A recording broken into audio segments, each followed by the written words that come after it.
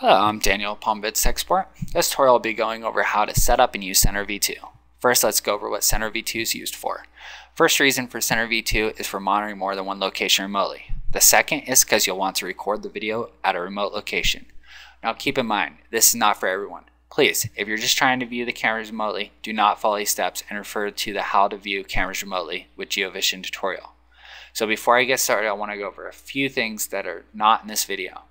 You'll want to set up DDNS at all the locations, including the Center V2 location. For example, I would put palmvidcams.dipmap.com at the GeoVision computer, and my Center V2 location, I would use palmvidcenterv2.dipmap.com.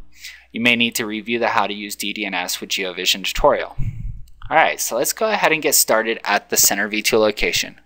First, we'll want to install Center V2. Insert the GeoVision software disk, and want to choose Install GeoVision System or the third option. Then we'll just go ahead and choose Yes on the license agreement. Now locate and click on the GeoVision Center V2. Now the program is going to automatically start to install. Just go ahead and click Next. All the preset settings are perfectly fine, unless you want to specify a different drive that you want the Center V2 installed on.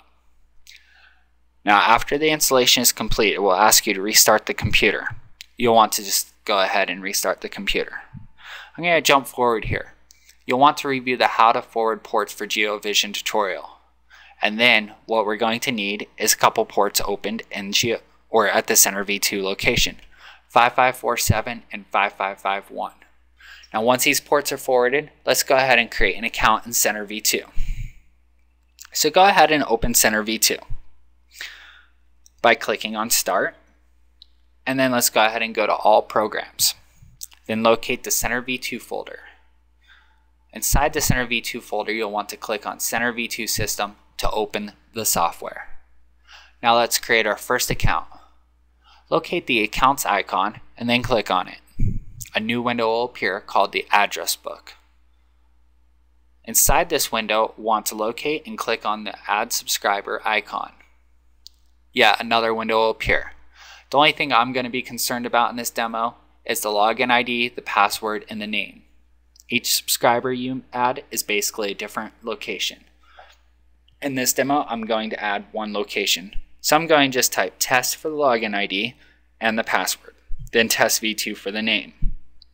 I'll then click finished after I'm done creating a new subscriber. Yet another window will pop up asking about different settings. I'm not really going to go over any of these settings in this demo. I'm just going to press OK at the bottom. That's it. We just added a new subscriber, or in other words, we just created a new GeoVision account. Go ahead and press the X in the top right hand corner of the address book window.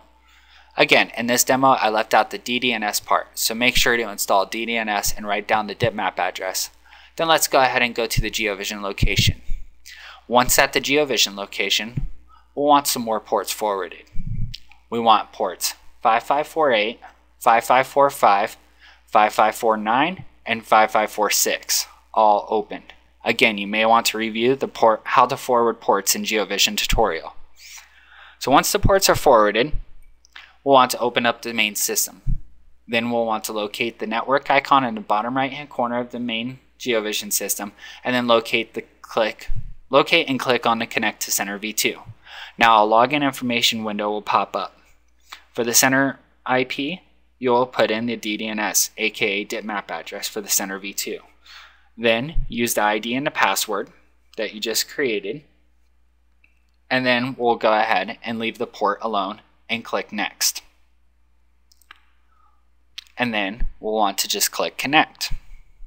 Alright, if everything goes perfect, now we should be able to see the cameras at the Center V2 location.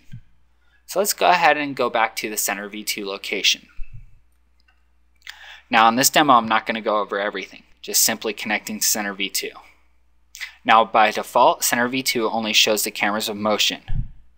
Now you can change that by messing around on the right hand panel where you see the location. You can right click and choose what cameras you want to see all the time by choosing Live View. Alright, let's go ahead and go over incorrect setup. Let's go ahead and close the center V2 so the GeoVision computer has nothing to connect to.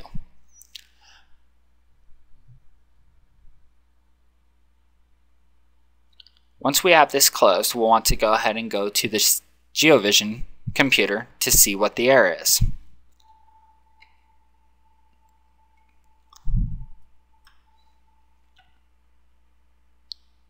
Alright, GeoVision will just sit there looping, can't connect to center V2 till either you press cancel or the center V2 location is back up. You may also get this if the IP or username or pass are incorrect for the center V2 location. So that's about it. Center V2 is fairly advanced and complex. Please refer to the manual to get a full understanding of this and how it would work for you. Not everybody needs center V2. So anyways, we got center V2 and GeoVision computer successfully connected. Just repeat these steps for each location. Again, I hope this short tutorial helped you, and please visit us at www.palmvid.com.